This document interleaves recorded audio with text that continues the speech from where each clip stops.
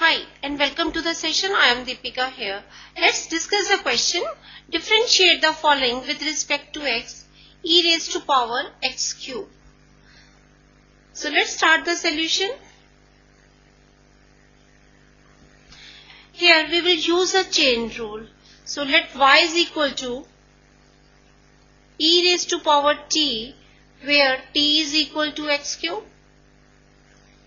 Therefore, dy by dt is equal to e raised to power t, because d by dx of e raised to power x is e raised to power x, and dt over dx is equal to 3x square. Now dy by dx is equal to dy by dt into dt over dx.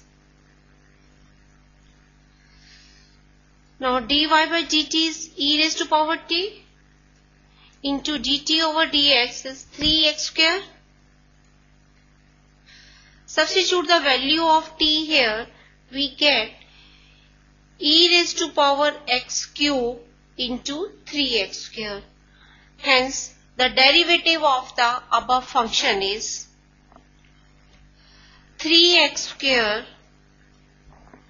into e raised to power x cube. So this is our answer for the above question. I hope the solution is clear to you. Bye and take care.